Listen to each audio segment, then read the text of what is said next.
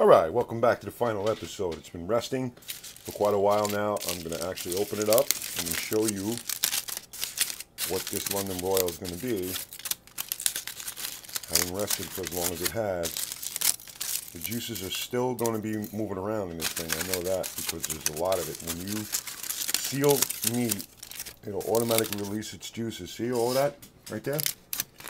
Automatically it'll release its juices, but most of them have gone back into the meat itself. Okay, so what I'm going to do now, let me put the camera down so you can see this. Put it over here so it's not on the cutting board when I move it. Okay.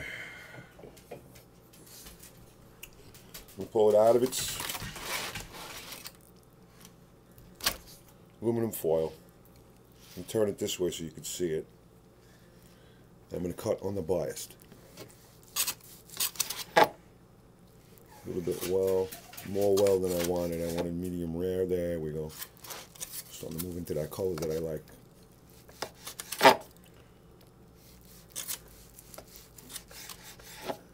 There we go.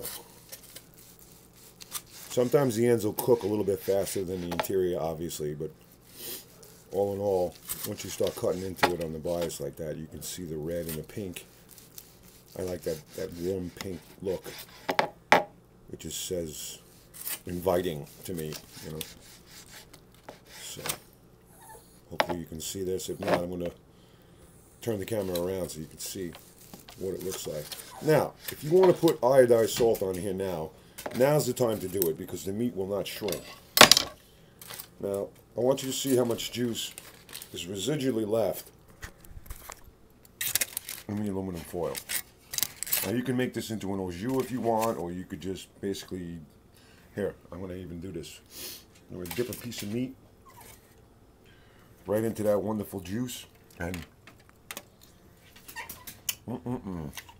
what a flavor. Okay, gang, that's how JC does a London Broil. That's the color that I'm looking for. That's the consistency that I like.